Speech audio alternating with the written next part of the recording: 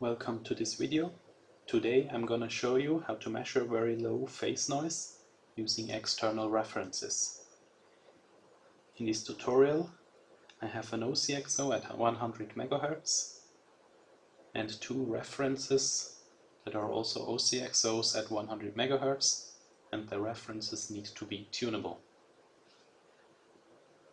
So first we are gonna set up the GUI to measure with external references by clicking on this button here and selecting external references. We can click on apply, and now we're going to look by clicking on this question mark button what we need to set up for this measurement.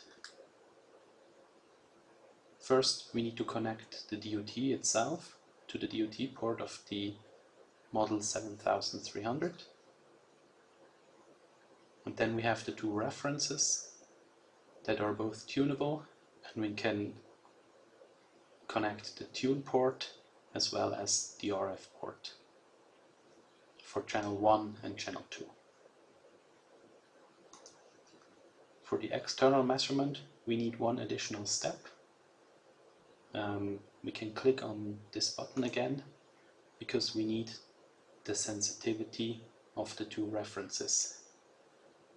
So first we select the tuning range of the two references, which in my case is from 0 volt to 12 volt, and then we can simply click on the measure button here to automatically determine the sensitivity.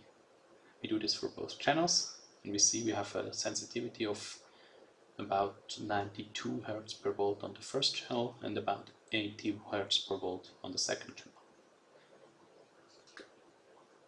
That's already it. We can click on apply again, and now we need to set up the measurement itself. I want to measure from 1 Hz to 50 MHz offset, and let's select two correlations for this measurement. Press OK. Now we can already start the measurement. You can see that both the references are currently locked against the DOT. The measurement has already started, and as we have selected an offset from 1 Hz up to 50 MHz, the measurement will take roughly 12 seconds. So let's just wait for the first correlation. Okay, so this is already the first correlation here.